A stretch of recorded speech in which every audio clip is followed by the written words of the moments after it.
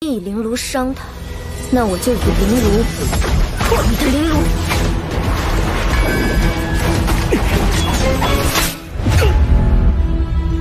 如果不是比赛，那你现在已经是一具尸体了。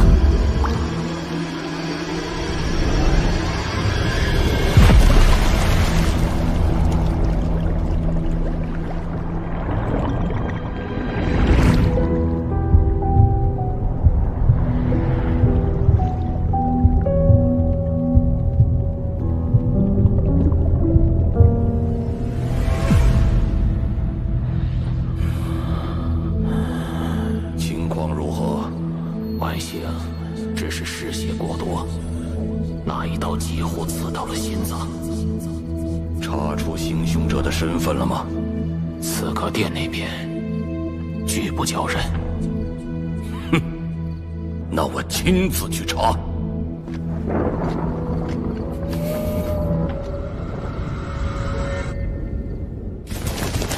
快，召集所有人包围刺客殿，一定要抓到那个刺客！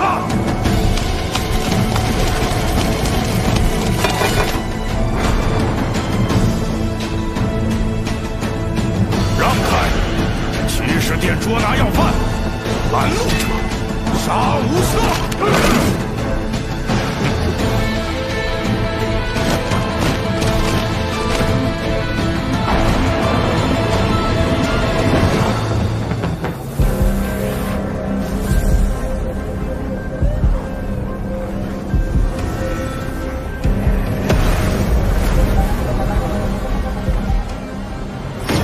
影子大人，去请圣骑士长进来，剩下的我来处理。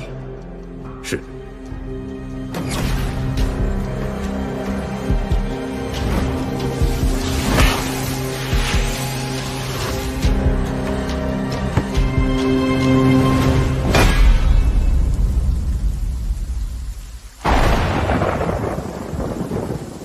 我最后再问一遍，你们是让还是不让？ 没有联盟的搜查令，你胆敢强闯刺客殿？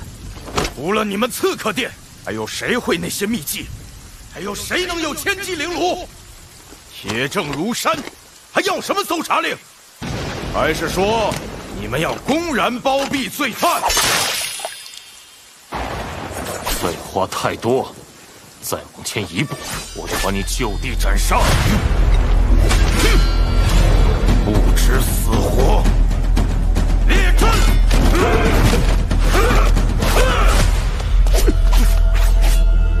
拿下他们！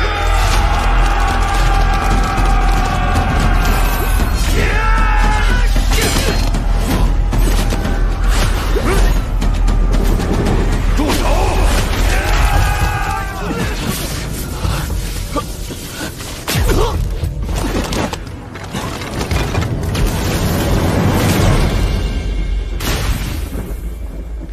市长大人，见过圣骑士长。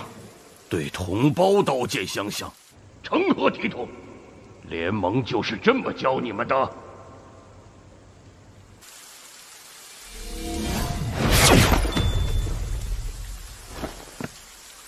圣骑士长，影殿主有请。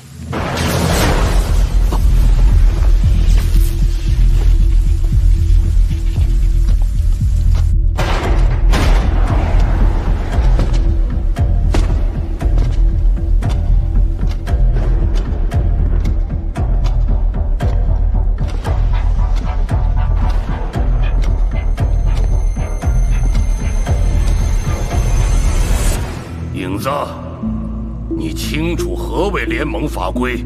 现在交出刺杀杨文昭之人，还为时未晚。老韩，请回吧。今天无论谁来，我的回答都是一样的，不交。应随风。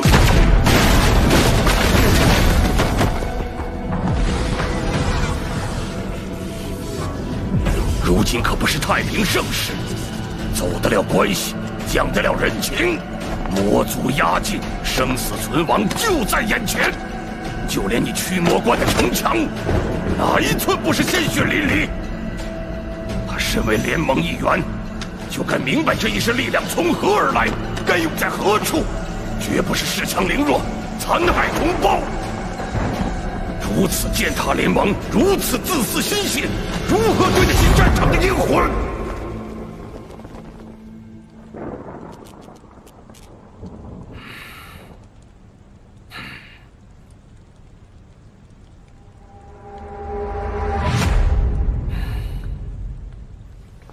你们不肯管，我请联盟来管。我不管他什么背景，身后是谁，绝不轻饶。老韩，这么多年了，你还是眼里揉不得一粒沙子，连亲孙子都舍得逐出骑士殿。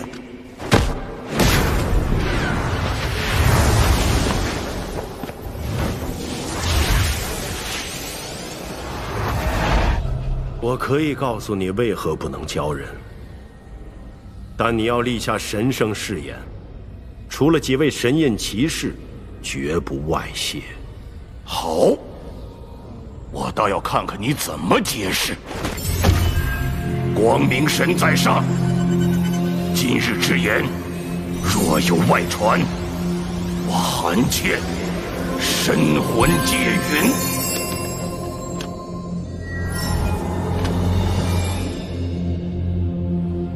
你应该知道，3000年前，我刺客殿诞生过一位先天内灵力高达91点的绝世大能，被尊称为巡回之子。那位巡回之子，凭借着绝强的天赋与实力，一人一剑，杀到了前代魔神皇面前。一场旷世大战就此展开。虽然他最终力战而亡，但也成功地重创了魔神皇。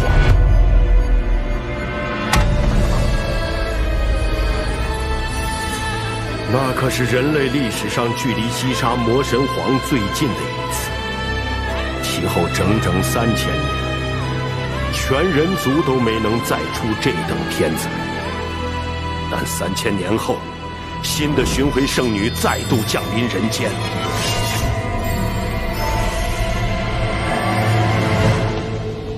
而且她的先天内灵力是传说中的100点满值。什么？你说真的？这个人居然是巡回圣女？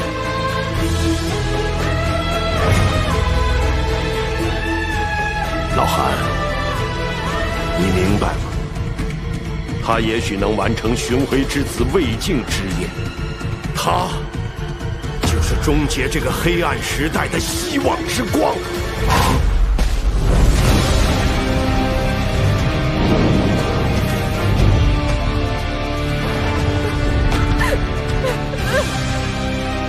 难道说，我们真的可以结束这场灭族之战？只要他能杀了魔神皇。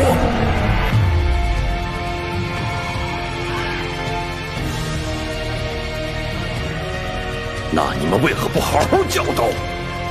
他仗着自己的力量肆意妄为，你们却如此纵容放任，将来他怎能带领人类而战？怎能拯救这千千万万人之性命？老韩，你不懂。他除了自己的生命，已经付出了一切。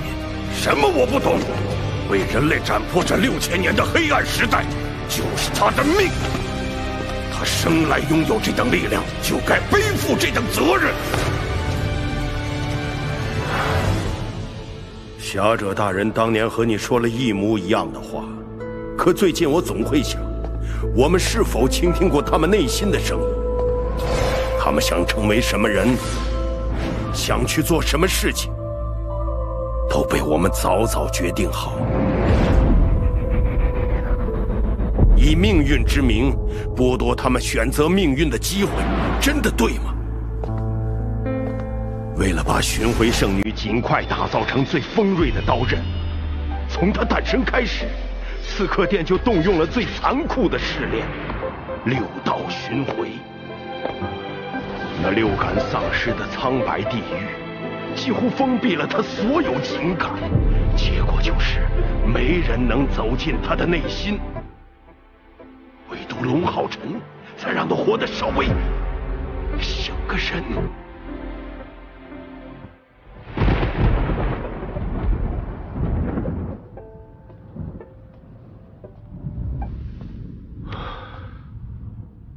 所以他犯下这种错，不能怪他，是我们对不起他。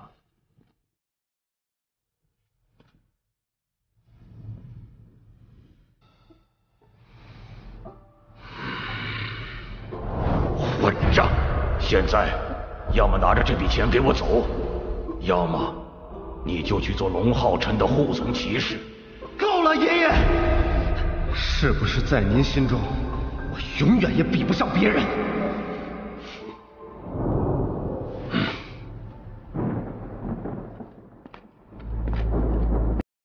今天的事情我会压下去，你们怎么教导他，我的确管不了。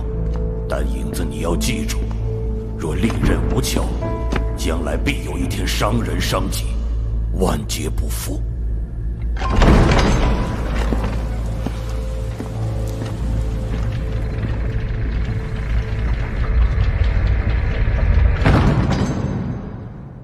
走吧，大人。这件事到此为止，任何人不准外传，明白吗？明白。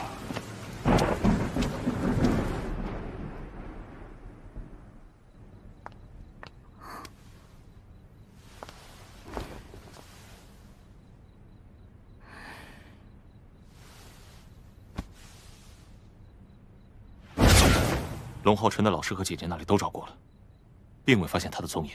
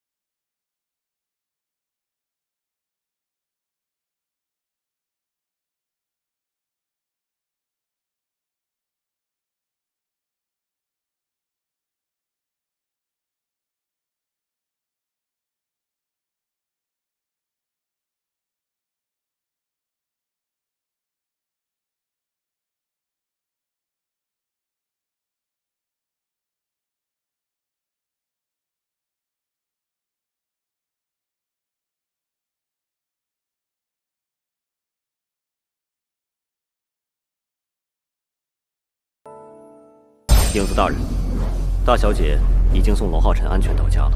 杨文昭呢？情况如何？身受重伤，但不致命，估计要躺几天。刺客殿和骑士殿的交情由来已久，不能因为这件事就出现嫌隙。更何况杨文昭也是这一代年轻人中的佼佼者，同为人类未来的希望，不能出现任何纰漏。去给我请治疗殿的殿主出手，不管多大代价，必须给我全力治好他。无论如何，都不能影响他后续的比赛。是。另外还有一件事情，我想问问你。您请说。你在圣女身边待了那么久，觉得那个叫龙浩辰的小子，品性到底如何？那个小家伙，的确是天生的骑士。他从小就坚韧勇敢，仅凭一颗善良之心，就敢于直面比自己强大得多的敌人。大小姐从刺客殿出逃那次，如果不是遇到小龙浩辰，恐怕就已经出事了。当时大小姐自愿回来继续接受寻回圣女的试炼，多少和龙浩辰也有关系。而且直到现在，她都不知道大小姐的真实身份，只是以为大小姐是普通的盲女。但我能看得出，她是真心对待大小姐的。唉，这段感情对于彩儿来说，就是无尽黑暗中唯一的光。但也正因如此，她不管是对龙浩辰，还是这段感情，都会十分偏执。这种偏执是他们之间最为强大的羁绊，但也会造成一些难以预料的后果。这一次重伤杨文昭，万幸还可以挽回，但我担心这种偏执总有一天会将彩儿和她所爱的人拖入万劫不复的深渊。希望龙浩辰真的能帮大小姐驱散心中的黑暗吧。希望如此，但不管怎么说，这一次终究是圣女的错，更是我们刺客殿的错。你继续待在圣女身边看好他们，我要亲自去向杨文昭道歉。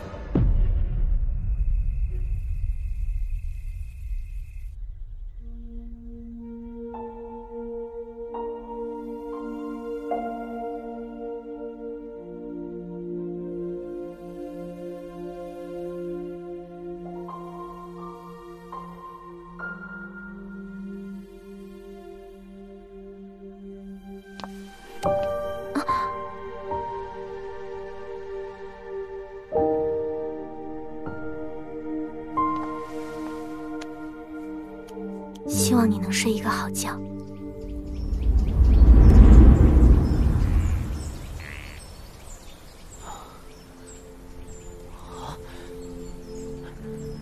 这里是昊丁山？什么？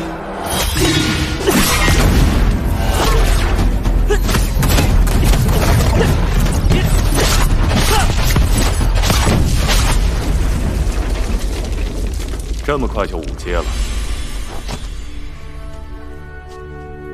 还不错。爸，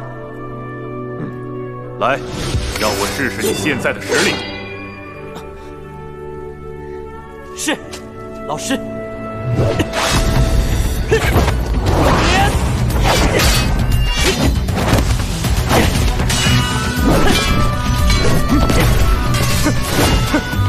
看来你还不太熟悉液态灵力的使用方式。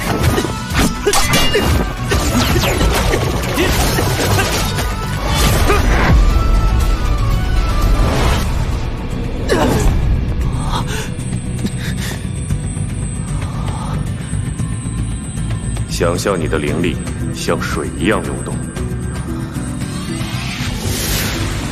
你体内的经脉就如同江河。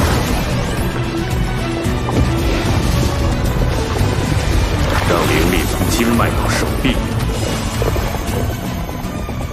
到指掌，再汇聚到剑尖，然后挥出。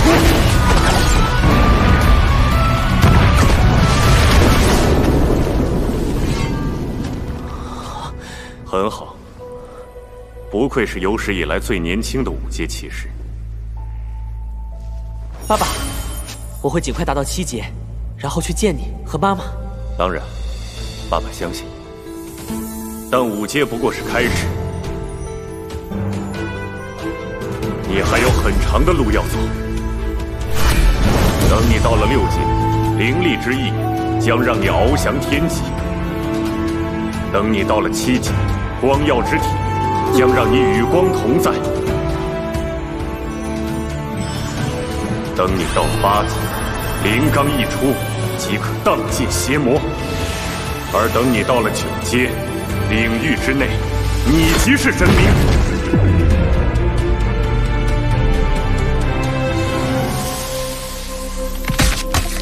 但无论你能走到哪一步，你永远都是爸爸的骄傲。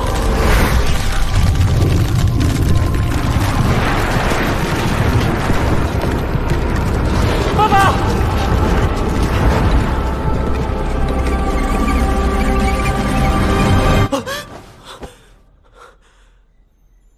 你好好养伤，勿以我为念。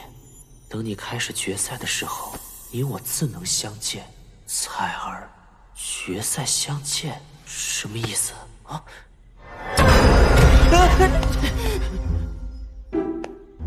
好啊，到5阶了吗？看来我这个老师也没有什么可以教的了。老师，这怎么行？你还知道我是你老师？我教你那么多东西全忘了？我问你，如果你的对手是魔族呢？如果你是在和魔族对抗的战场上呢？如果你还有伙伴在等着你的救援呢？你也像他杨文昭一样硬拼？老师，事后在战场上，我一定会以团队为重，但在赛场上，我想珍惜每一次和强者对战的机会。我尊重你的想法，但你要记住，命没了，就什么都没了。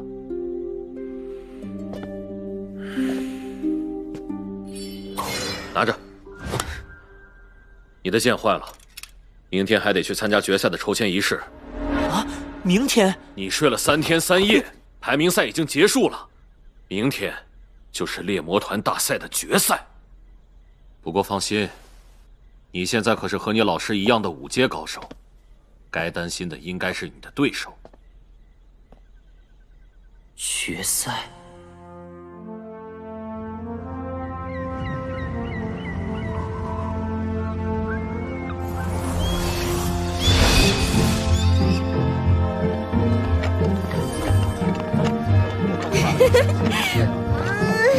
要参加决赛了呢，真期待啊！采儿说决赛相见，是不是今天能在这里看见他？龙兄弟，来，这边！林欣，看来我猜对了呀！你们竟然也都闯入决赛了，龙兄弟，拿到前3一定要选我哟！干嘛选你啊？我弟弟肯定要选厉害的人。厉害的人？哼哼，重新介绍一下，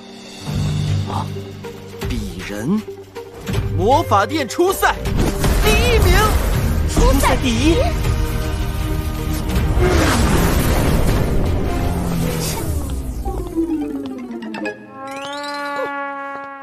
你实力如此强大，决赛你比我进入前3的可能性更高吧？哎，不可说，决赛和初赛不一样。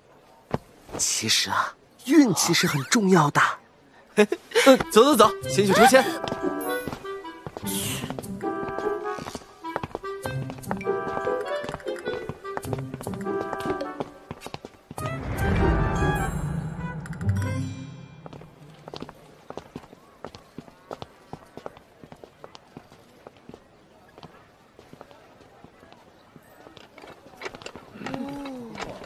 这就是决赛的60人了。加油！没问题啊，你也要加油。看了我的比赛心态，非常不错，是吧？我练了好久。是他，厉害。是啊，他好像气色不太好。啊？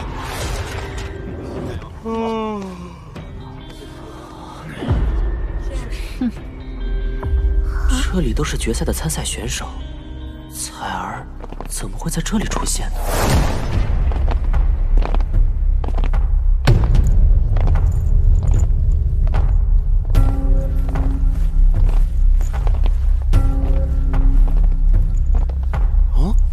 是刺客殿。这群人平时神龙见首不见尾，难得看见他们。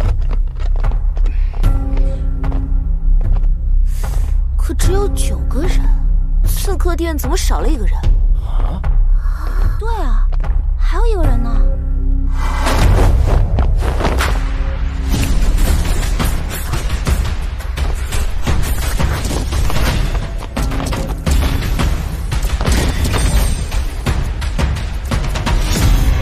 准备！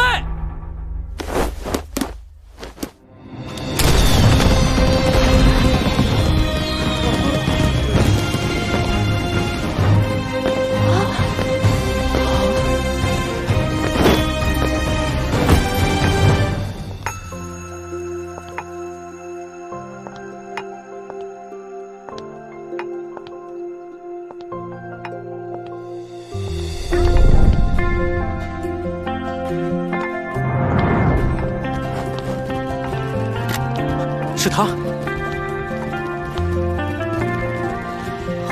彩儿。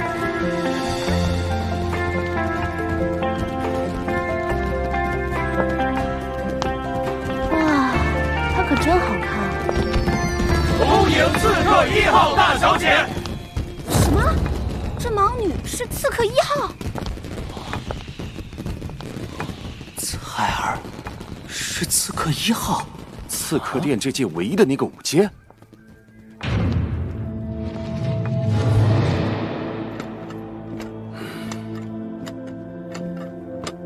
刺客殿特意邀请了治疗殿殿主为你治疗，确保不留任何后患。他们也愿满足你提出的任何补偿条件。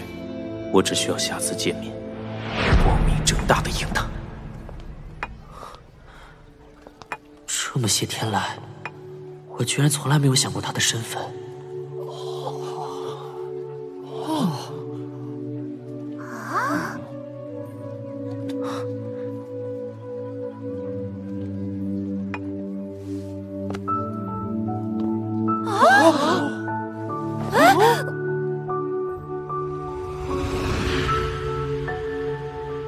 我答应过你决赛相见，可我没想过你也是来参加比赛的，还是5阶刺客，以前也从未听你说过。说与不说，又有什么区别呢？我还是彩儿。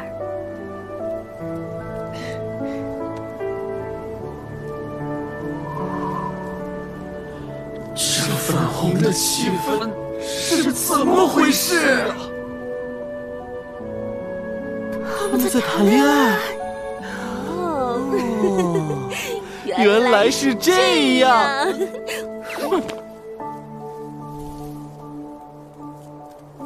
啊！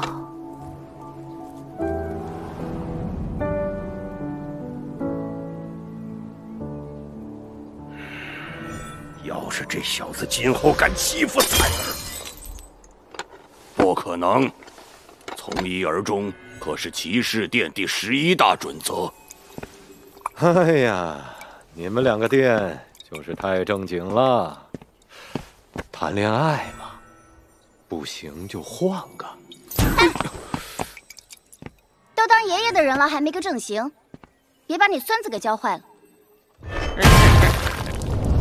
听说你们治疗殿这届有个光头不错，不如让给我们战士殿吧。哼，你做梦！好了，年轻人都在底下看着呢，我们赶紧开始分组吧。现在开始抽签。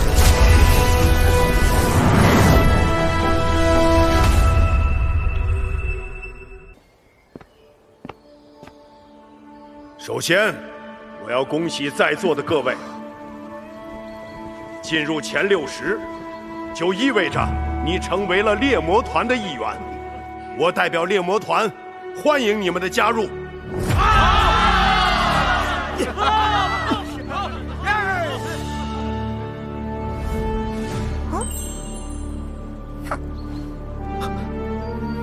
现在，开始猎魔团决赛的分组仪式。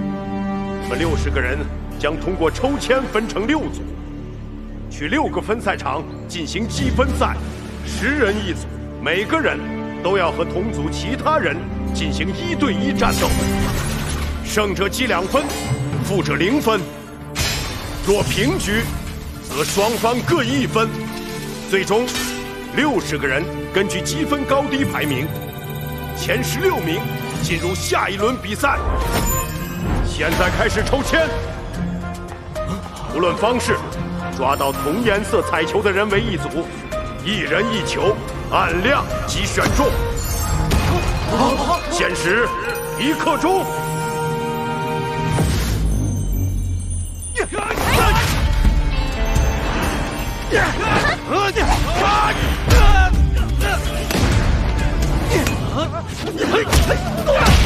记住，猎魔团不仅需要实力，还需要趋利避害的眼力和计谋。通过抽签，能提前熟悉对手，以便日后能组成更匹配的团队。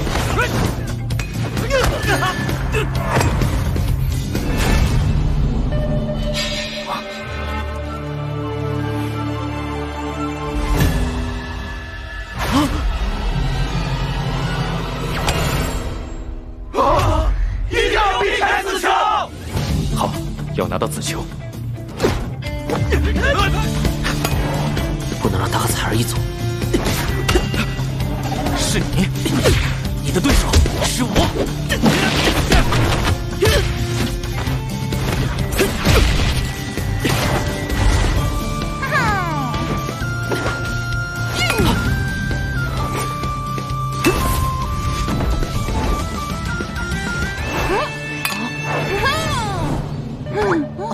抱歉，阿黄帮我抢球太着急了。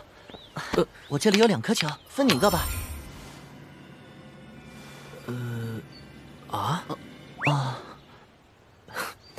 没事。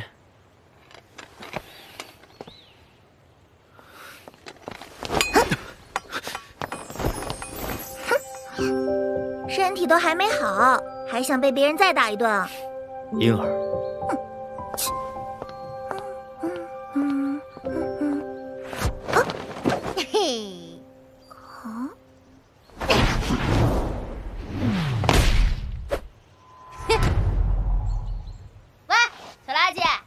抢的分你1颗，决赛和我打一场。黄色，好丑，能打不就行了吗？管什么丑不丑的。可我喜欢粉色。这里谁最强？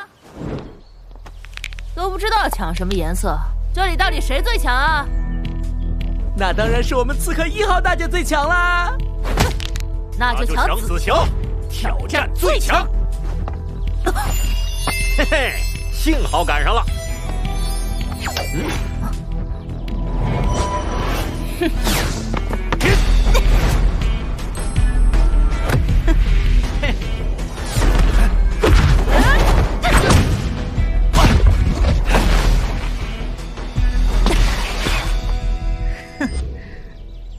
好，力量不错。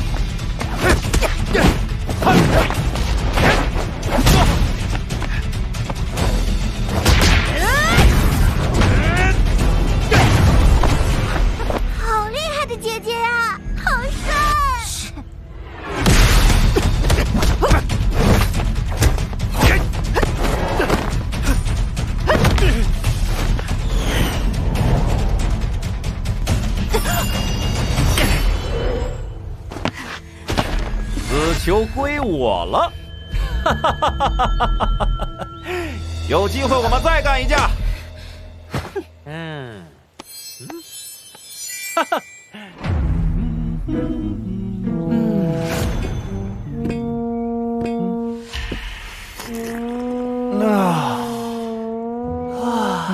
段兄，好兄，我从魔族带回来的茶叶如何呀？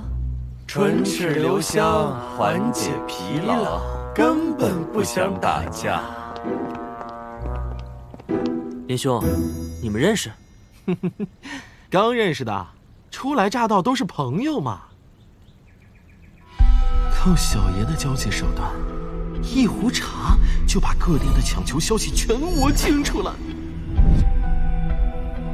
尤其是这盲女刺客绝对不简单，此球万万不可抢。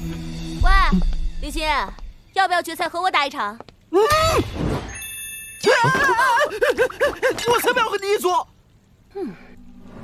鄙人，魔法殿初赛第1名。听说魔法殿冠军选手实力逆天啊，每次对战根本无需攻击，仅仅是举手投足间展示的霸气，就足以震慑住对手了。他这反应，怎么看都不像那么厉害呀。干嘛？不行，我试试看。喂，你干什么？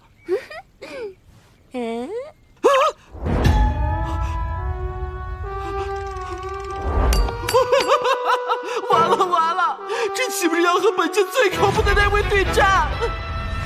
不行，离结束还有点时间，得赶紧换个球。段兄，好凶！实不相瞒，我对二位一见如故，相逢恨晚。正所谓，在家靠兄弟，出门靠朋友。如不嫌弃，咱仨对天盟誓，日后也算有个照应。不反对就是同意了。二位对我推心置腹，那我要是存有私心，还瞒着两位，那就真的是猪狗不如，天理不容。本届大赛各大强者，我已一一探明。实不相瞒，二位所在队伍高手如云，高手如云，着实不妙啊！我就直说了，唯有我这紫球队伍水平最弱，兄弟有难，本该两肋插刀，无奈我只有紫球1枚，兄长却有2位，我着实为难呐！大丈夫顶天立地，岂能因为为难就无动于衷，陷兄长于不义？正所谓，成功都是留给果断的人，那这改变命运的机会，只能先到先得了。来，谁要跟我换？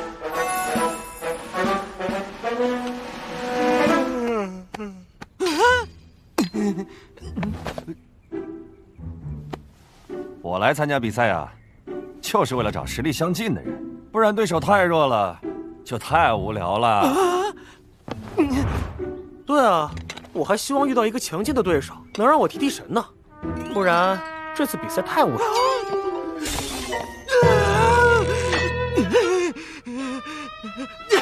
段兄，好凶！我果然没有看错人，都不是欺软怕硬之辈。这2位兄弟，我交定了。实不相瞒，我手里的紫球队伍里，确实有本届的最强选手。啊？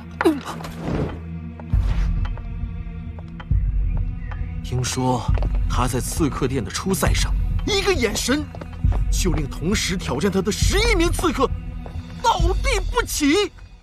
可看那位姑娘是一位盲人，就是因为他的眼神太犀利了，怕伤及无辜，才把自己的眼睛封印了起来。连我们联盟的影随风大人都忌惮他3分呢。看来也只有小弟我作为魔法殿百年不遇的天才，才有这个机会与之争锋了。林兄弟，要不咱俩换一下？别，我来和你换。你听我说，不行，你听我说，你先来的，我先来。谁赢了，紫球就归谁。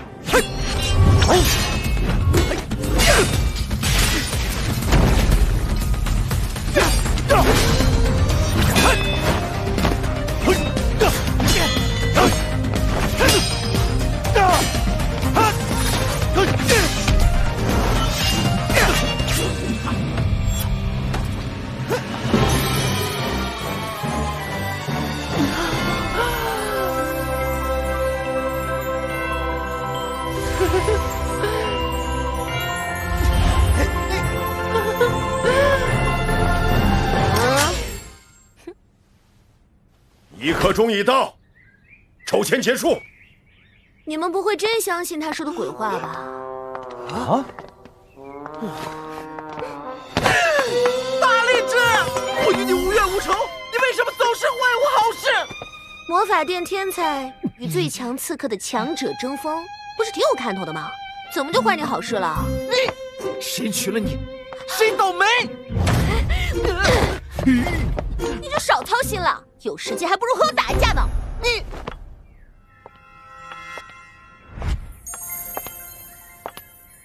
啊！惨了惨了，怎么办呀？还有谁能帮我？啊！龙兄弟！我们不理那个疯婆子。怎么样，兄弟？我之前给的丹药还行吧？嗯，多亏了你的丹药，最近我修炼的速度的确快了很多。哎呀，还不是龙兄弟你底子好，天赋高，人长得帅，说话又好听。我能交到兄弟你这般的人中龙凤，是我的福气。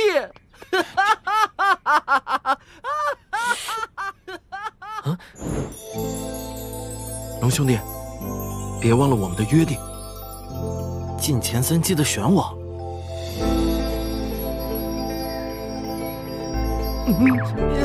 以后龙兄弟有什么丹药上的需求，尽管问我要。我突然想起来，还有要事在身，我先走一步啦。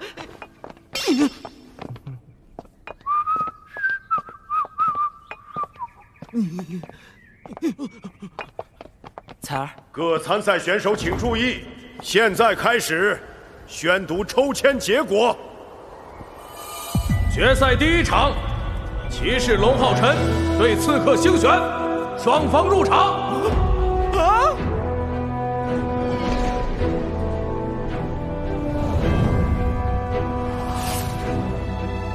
由于空旷赛场不适合刺客发挥，因此场地内将提供柱子，掩护其身形，保证比赛的公平性。我真是个倒霉蛋儿，好不容易躲过1号大姐，却碰上了大姐夫。请2位选手就位。从现在开始，将进行真正的6大殿全职业混战。我的目标就是夺取本届大赛第1。哇，对手也都是来自各个殿的佼佼者。幸好我们不是第1个上场，能先观察对手，尤其是这位大姐夫。重申一遍，不得故意伤害对手，认输或失去战斗能力的一方将被判负。比赛开始。刺客的特点是速度与隐匿，先试试他的反应。一扣一，我在这儿呢，看招！哇，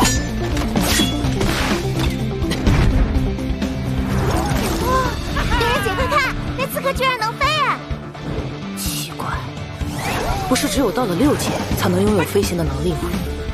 可他明明才4级。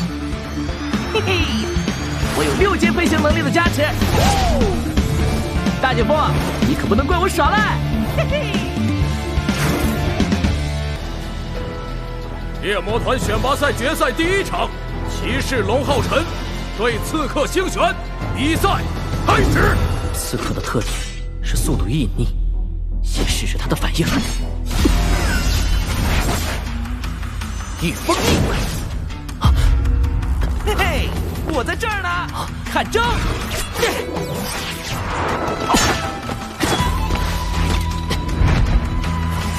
哇，别人姐快看，那刺客居然能飞啊！奇怪，不是只有到了6级才能拥有飞行的能力吗？可他明明才4级。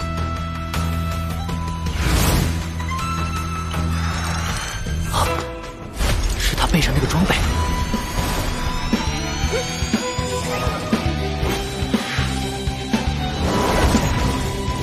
这星璇战斗能力一般，却总是整些奇怪的玩意儿。看来普通的攻击难以击中他。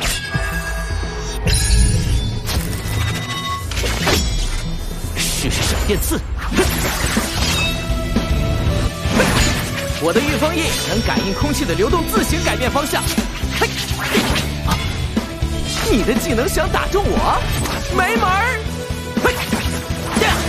不仅如此，他还不消耗我的灵力，就这样飞3天3夜，你都休想摸到我！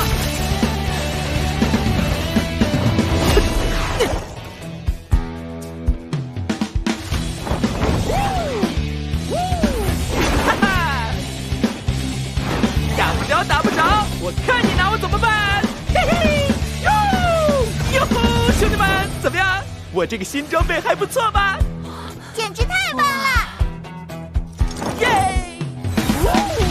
哈哈！刺客星璇，这可是比赛，严肃一点。对不起。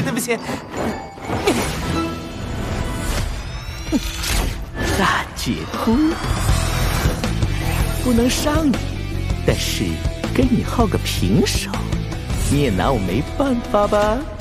这个飞行装备倒是不错，只要不碰上5阶，基本就输不了。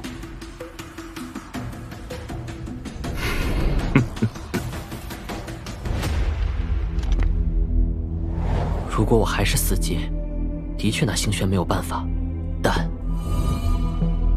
骑士对刺客的打法有很多种，但我只教你一种。闪电刺！哦，别费劲了，大姐夫，你的技能是打不住我的。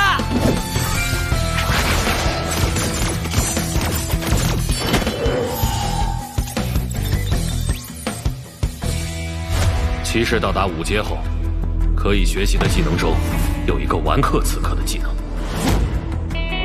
任他行踪诡秘，难以捉摸，你只需有一招：锁定。锁定！锁定之后，所有攻击必定会命中对手。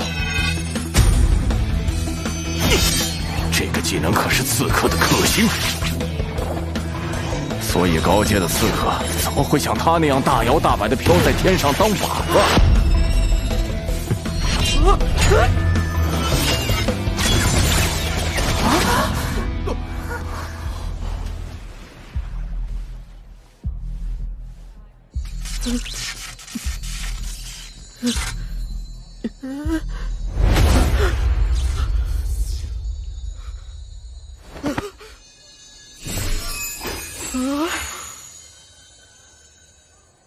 我认输。多谢大姐夫手下留情。要不是您最后解除锁定，小弟这条命都要交代在这里了。骑士龙皓晨胜，积2分。小弟送上一对豪华情侣版1风1，祝大姐夫和1号大姐百年好合，比翼双飞。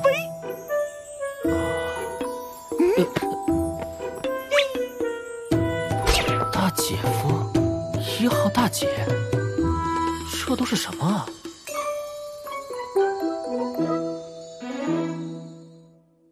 魔法师林欣对治疗师司马仙，双方上场。有趣，林欣居然对上那暴力治疗师。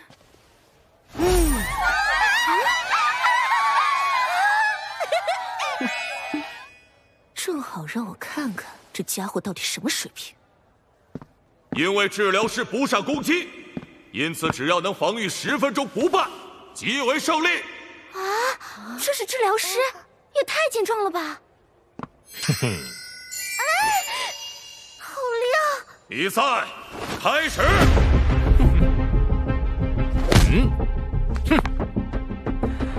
司马兄，现在站在你面前的是本届猎魔团选拔赛魔法殿初赛第1，史上最强5阶巅峰火系魔法师，液态灵力，未来魔法殿殿主，毫无疑问的王牌接班人。不小心还有一点点帅气的林大人，林欣。殿主接班人，我都还没轮上呢！冷静别冲动，注意形象，注意形象。治疗师在赛场上除了刺客以外，最怕遇上强烈的魔法师。司马兄对上我，不如自行认输吧。怎么样，小爷这一出手，你这小小的四阶是不是已经吓得屁滚尿流了？无敌魔法师林心获胜。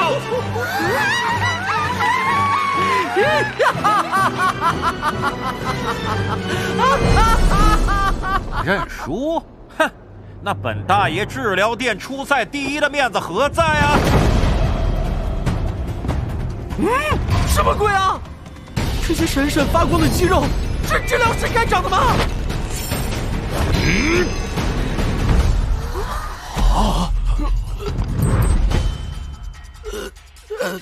个人原因，和整个治疗店无关。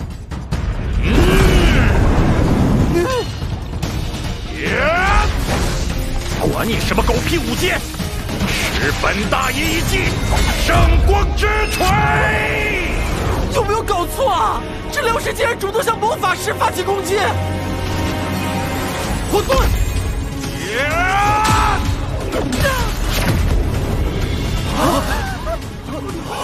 这真的是治疗师？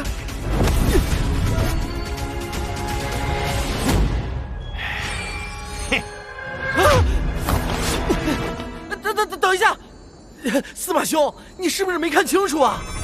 我这么大一个火云晶哦，而且我还是5阶，你是4阶，打起来一个不小心，只怕你重伤不起呀！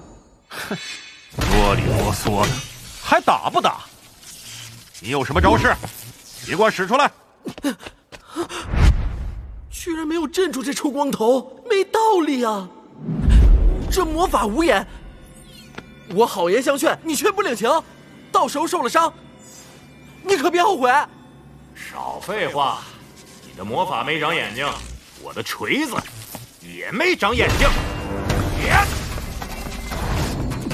你是个听不懂人话的棒槌吧？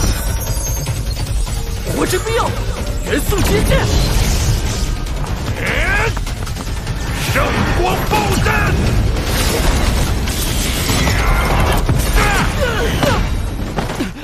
这光头吓又吓不走，还这么暴力！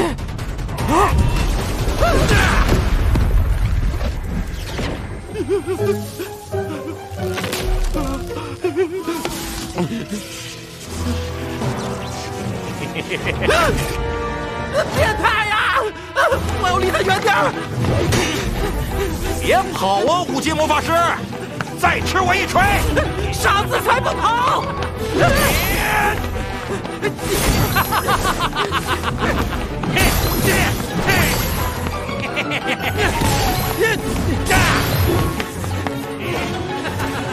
别跑啊！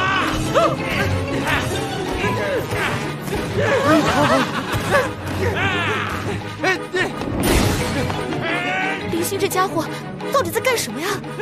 为什么一直在躲？这根本就是个披着治疗师皮的战士嘛！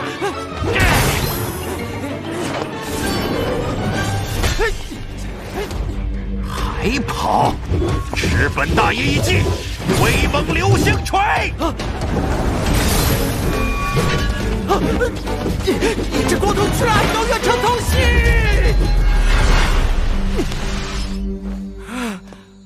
还好小爷身手矫健，打不中吧？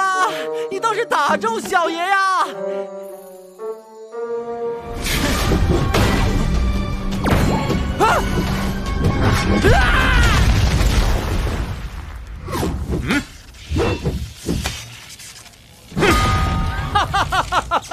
你个傻子，这不就打中了？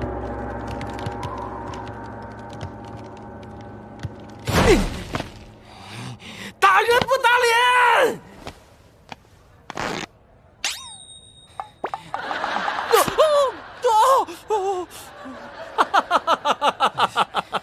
好啊，没想到你这个光头这么暴力，小爷就让你打！炎龙吐息，忤逆之焰，梵天烈火，燃尽眼前一切！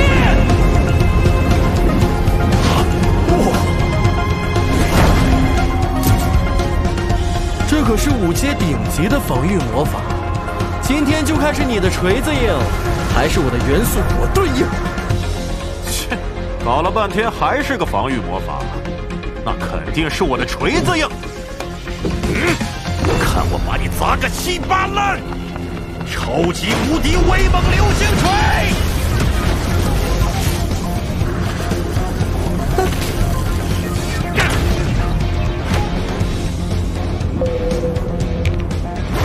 你过来啊！这什么情况？魔法师和治疗师的战斗，居然是治疗师主攻，魔法师防守。更奇怪的是，林星到现在为止都没有用过一个攻击魔法。这家伙果然有鬼。光头，不行了吧？你倒是破掉我的防御呀！让你灵力耗光，还是能吹翻你！想耗光我的灵力哦，简直是白日做梦！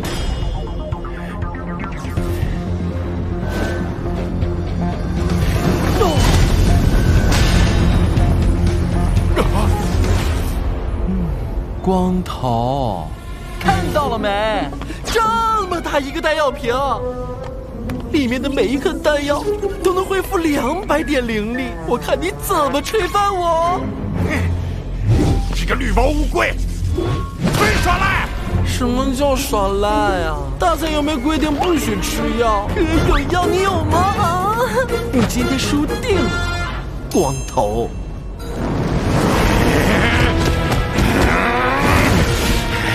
气死我了！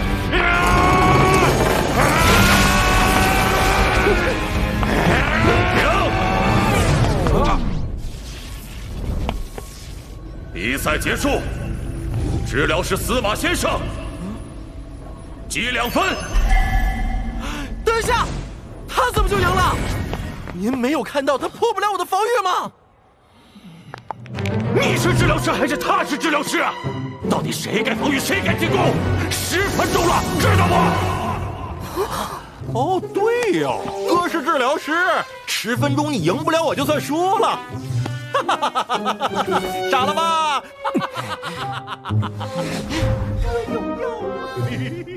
你们2个奇葩，赶紧给我下去！有你这样的治疗师吗？哎，哥有药，哥有药，哎呀，这是哪2个店培养出来的人才啊？我们店怎么就没有呢？你闭嘴！下一场，刺客采儿对骑士李欣，双方上场。哟，报应啊，大力士！叫你坑我，这下自己对上刺客1号了吧？接下来有好戏看喽！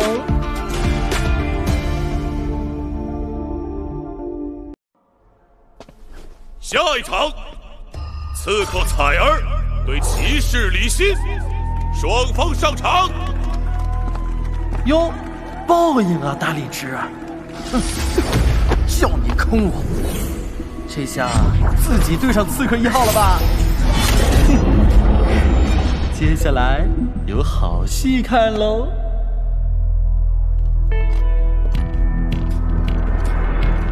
没想到第1场就对上了采儿妹妹。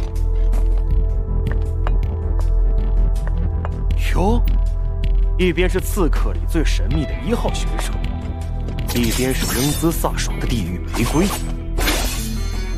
听说啊，这个刺客1号一个人单挑11个刺客，成为了刺客初赛第1。这实力可不容小觑啊！看起来这场比赛一定很精彩。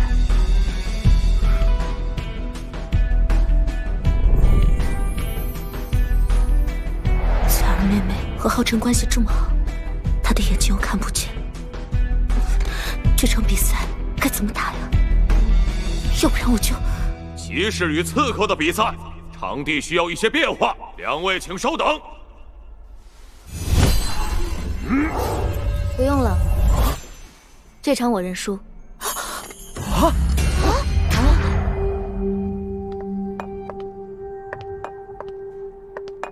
彩儿妹妹，你为什么认输啊？我不需要你让，而且这样你之后再输一场，出现就危险了。要认输也该是我才对。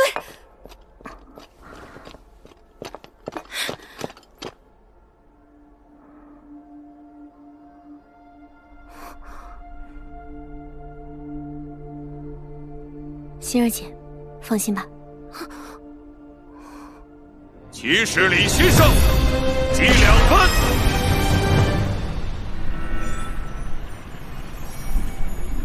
下一场，召唤师陈婴儿对战士王媛媛，双方上场。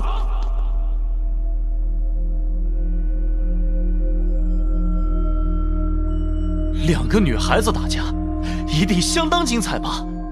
哎，对，战士对战召唤师，正好可以了解一下这2个职业的战斗方式。嗨，圆圆姐，拳脚无情，小妹妹，你可要小心点。好嘞，我会小心的。不知道这个小怪物又能给我们带来什么样的惊喜。我可不会让你，也不怕别人说我欺负你，因为我要成为本届猎魔团最强的那个人。圆圆姐好帅呀！比赛开始。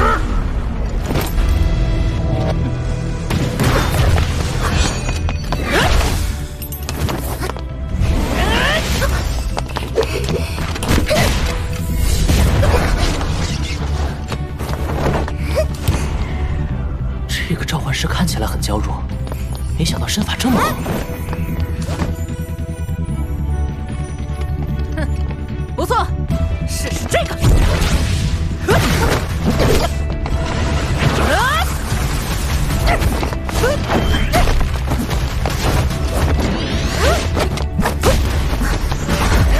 而这个战士拳法如此霸道，难道他的武器是拳套？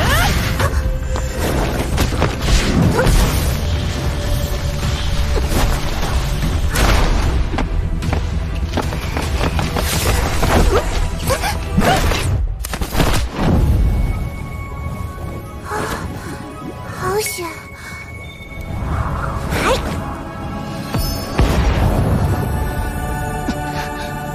圆圆姐，看我的！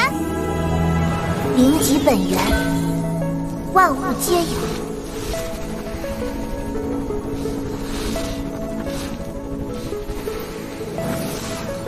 灵极天地，通则八方。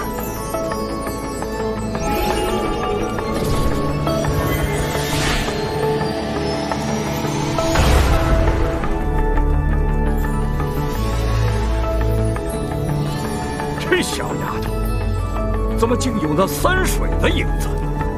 灵极星桥，众生为伴。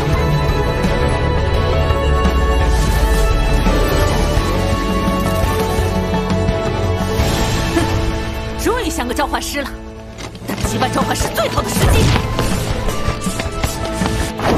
就是在你召唤成功之前。这是什么防御技能？我的攻击像是陷进棉花里一般，一点作用都没有。小妹妹，你还真不错呀！这技能看起来还有点好吃哎！永恒之上的万物之灵啊，聆听我的召唤吧！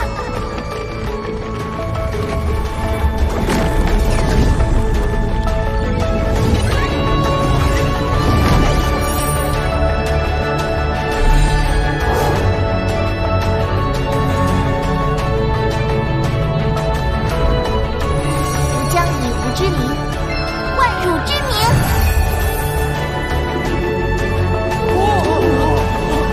这是生灵之门，竟然是生灵之门！这里边召唤出来的魔兽都是8级以上。原来那个召唤出8级地狱3头拳的小姑娘，就是她。小的女娃子，怎么会有生灵之门？召唤万物为己用，应该是只有8阶灵力才能够使用的技能。唉，但愿这次别再出岔子，咱们店可不能丢人啊！开启吧，生灵之门，归来吧，我的伙伴！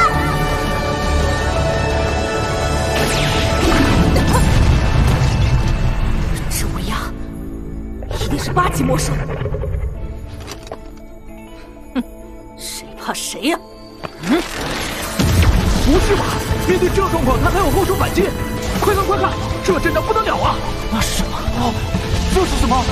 好强的威压！这下可刺激了，终于要出压箱底的技能了！别吵了，认真看表演吧。就是，万一下次对上了，还能多2个心眼。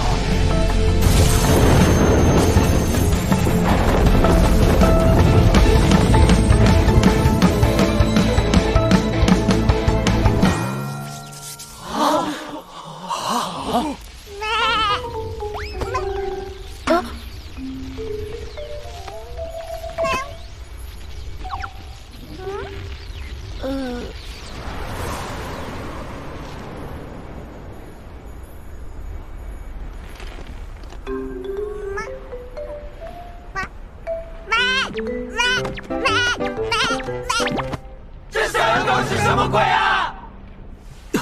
丢脸丢到姥姥家了。啊！又召唤失败了。我最近的运气真的太差了。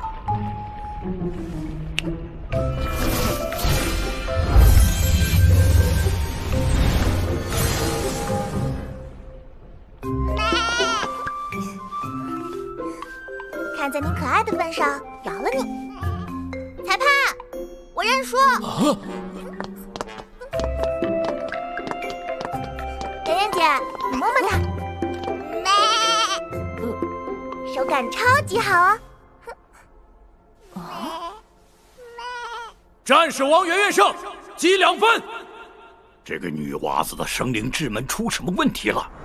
难道生灵之门还有山寨的？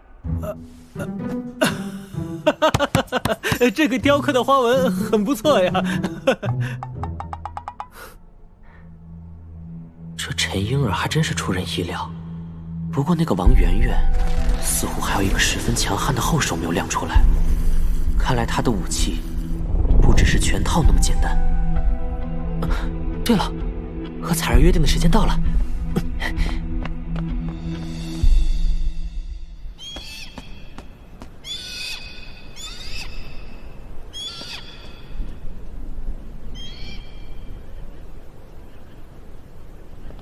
这猎魔团怎么都是一些奇葩比赛？对啊，魔法师不会攻击，治疗师不会治疗，召唤还是个小绵羊。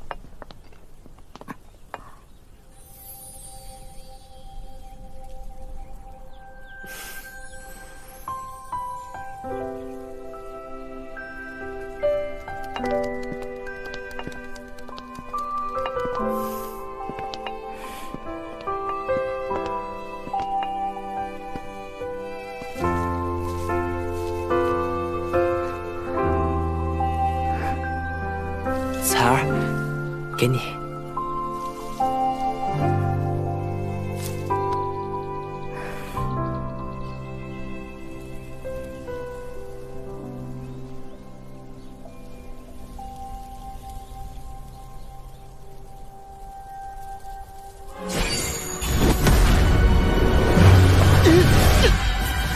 罗浩辰，怎么了？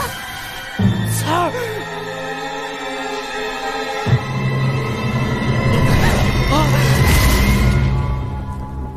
罗浩辰！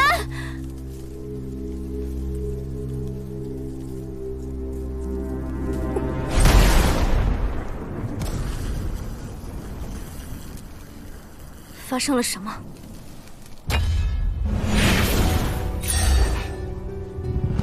一个奇怪的法阵将罗浩辰传走了，他看起来也不清楚原因。有什么办法可以找到他？大小姐，那法阵我从未见过，也许不是这个位面的产物。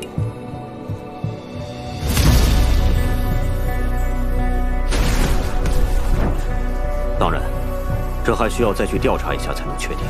目前我们能做的，恐怕就只有等他自己回来。如果他回不来呢？那就证明他死在了另一个位面。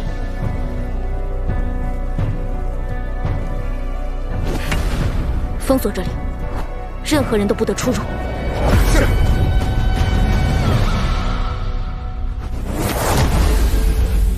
啊！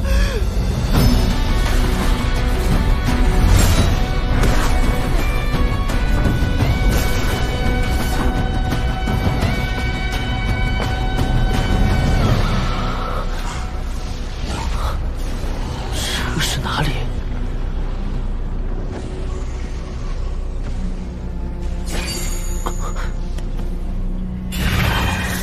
哥哥，哥哥，救救我们！皓月，是你在说话吗？是的，哥哥。皓月，你竟然可以说话了！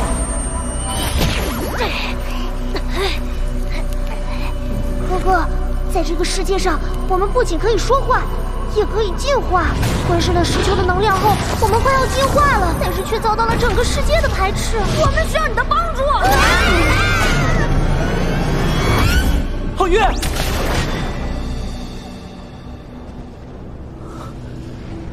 皓月遇到危险了，我得赶紧找到他。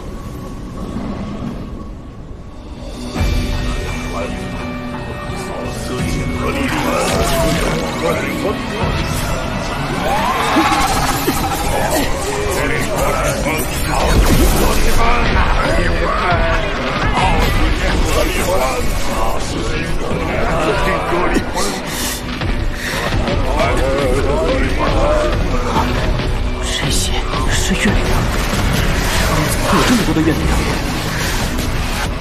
啊，奥斯汀格里芬，到底是什么意思？他们去的也是皓月的方向，看来我得快点了。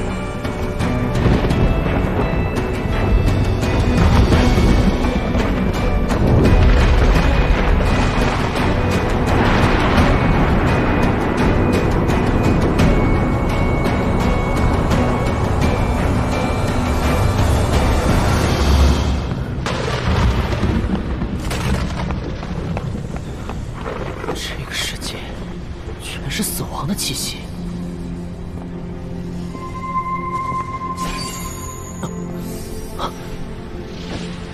在那边，皓月，等着我。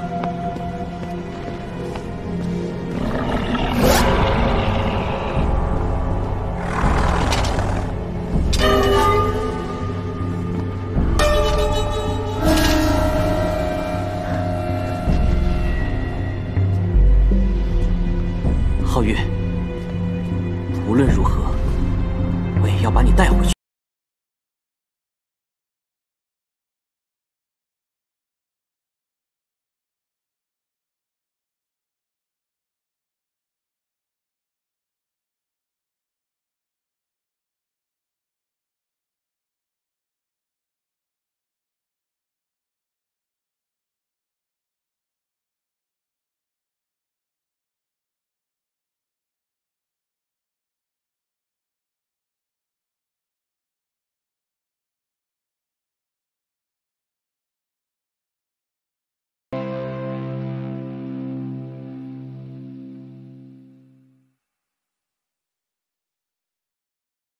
这场我认输。彩儿妹妹，你为什么认输啊？要认输也该是我才对。心儿姐，放心吧。这么小的女娃娃，怎么会有生灵之门？又召唤失败了。这小丫头是什么鬼啊？战士王元元胜。这猎魔团怎么都是一些奇葩比赛？彩儿，给你一个奇怪的法阵，将龙皓晨传走了。封锁这里，任何人都不得出入。是。这是哪里？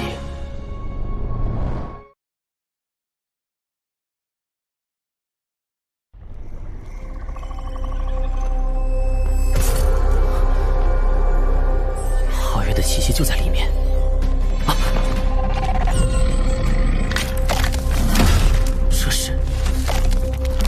骷髅，这个世界居然有这么多的亡灵生物。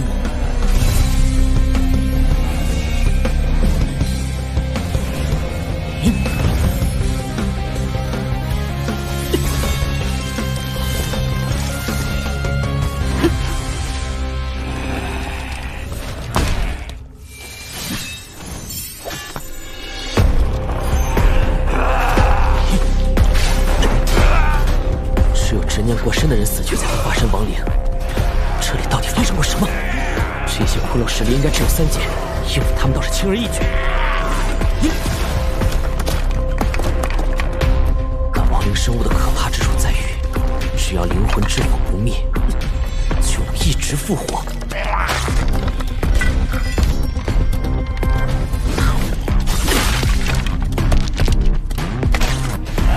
除非用光明属性的技能净化他们。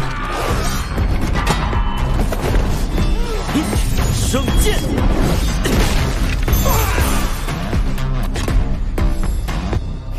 果然有效。皓月的呼唤更加急迫了，得加快速度了。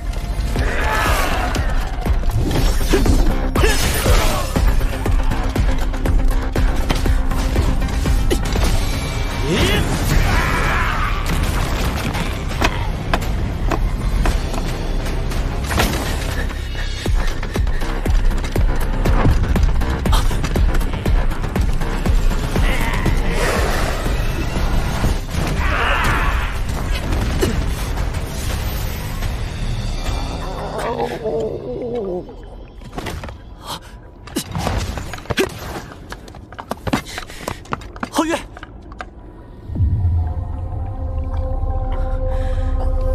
你怎么受了这么重的伤？哥哥别担心，我们没事。啊，小光小火。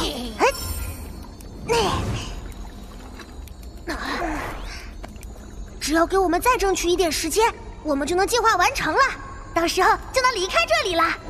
但以后每次进化都得回到这个充满死亡气息的世界来，烦死了！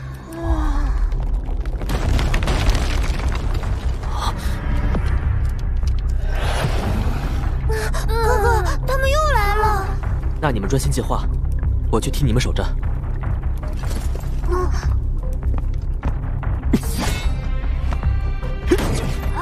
哥哥一定要小心啊！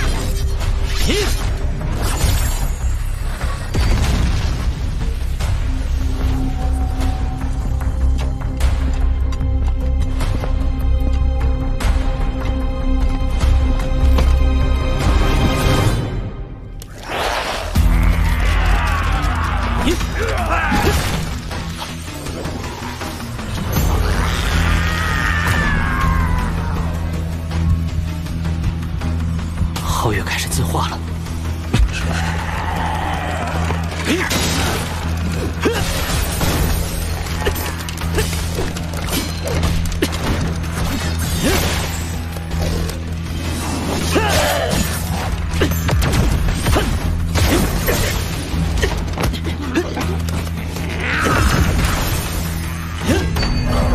圣光切断。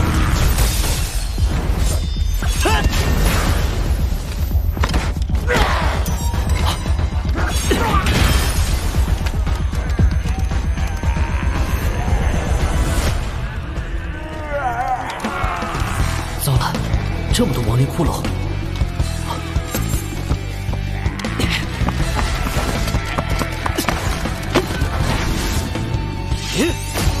耀日斩！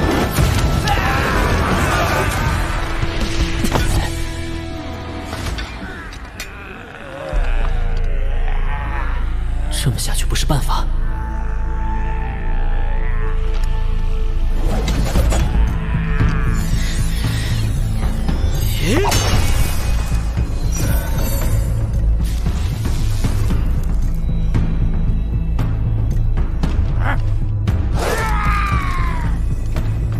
亡灵骷髅越来越多，我的灵力却越来越少。无论如何，都得挡住他们，为皓月争取足够的时间。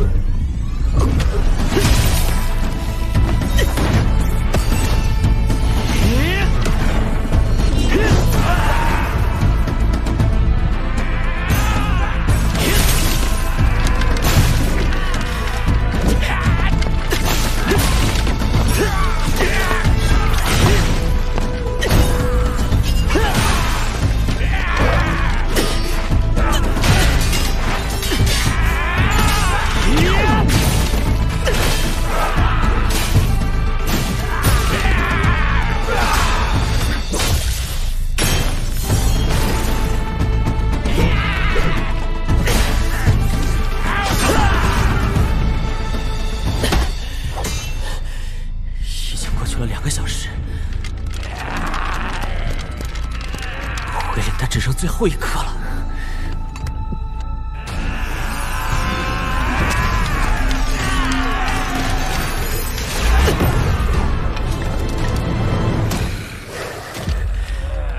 可恶！终于让我找到你了，奥斯汀·格里芬。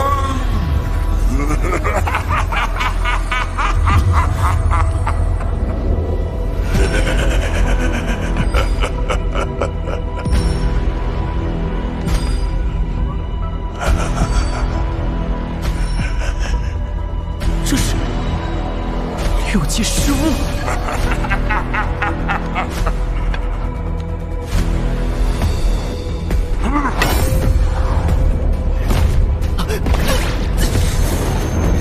好强的压迫力！奥斯汀·格里芬，我要将你碎尸万段！人类，居然有人类出现在这个亡灵世界！不好意思，你不可以再向前了。混账人类！难道是你在守护奥斯汀·格里芬？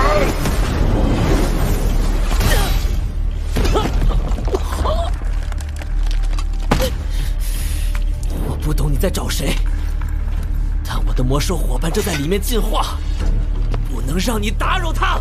去鲁拉，你个魔兽伙伴！愚蠢！快给我让开，否则我就杀了你！我不知道你在说什么，但你若敢再上前，我也会杀了你。你身上的光明气息令我恶心，你的行为更是令我愤怒。去吧，杀了那个人类，再给我杀掉奥斯汀·格里芬！耀日闪！怎么回事？他们的防御竟然增强了！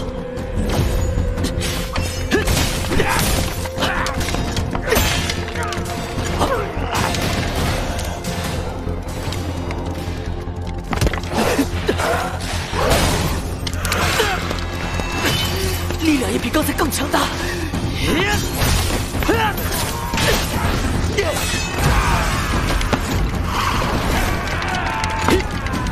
升天战！就凭你也想拦住我？无尽怨火！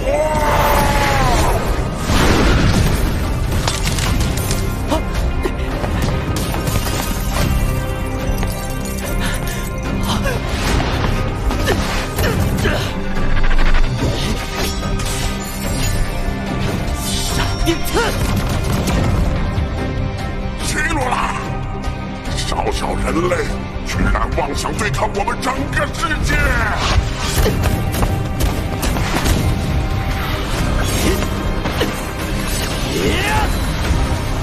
我只想守护我的伙伴。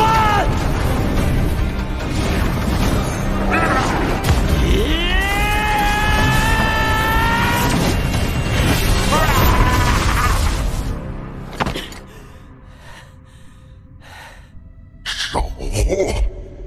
你以为你守护的是谁？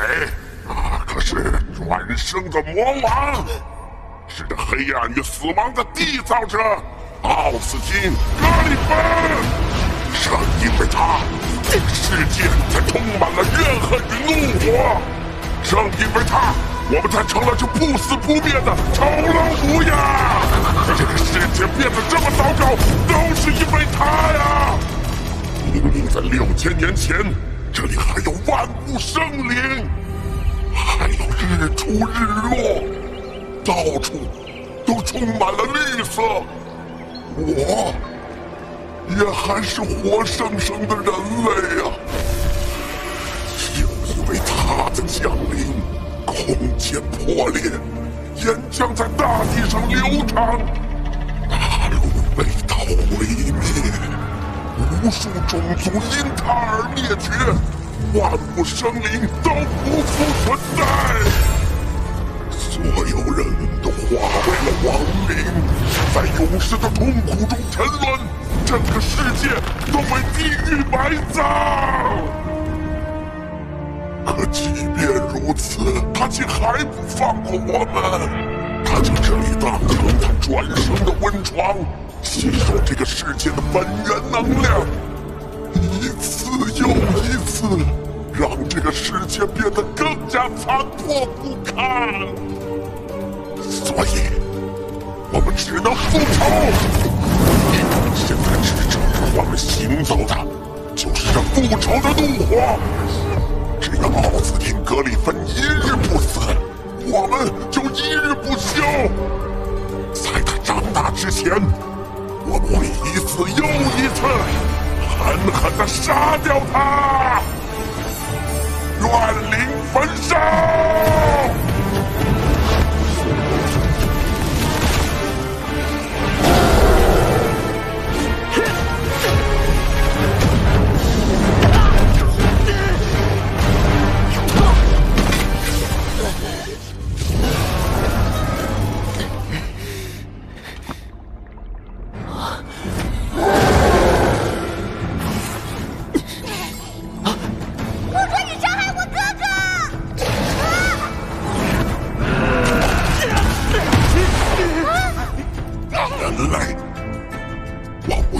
怎么来的这里？但只要今天他不死，这里的一切都会在你的世界重演。你在乎的一切全都会被撕碎，因为他就是毁灭的魔王。我们才不是你说的魔王。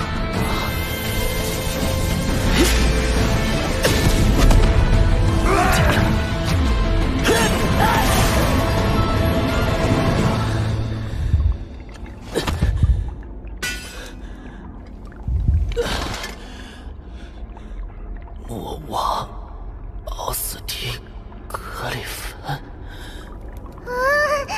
哥哥，我根本不知道他在说什么，也没有他说的那些记忆。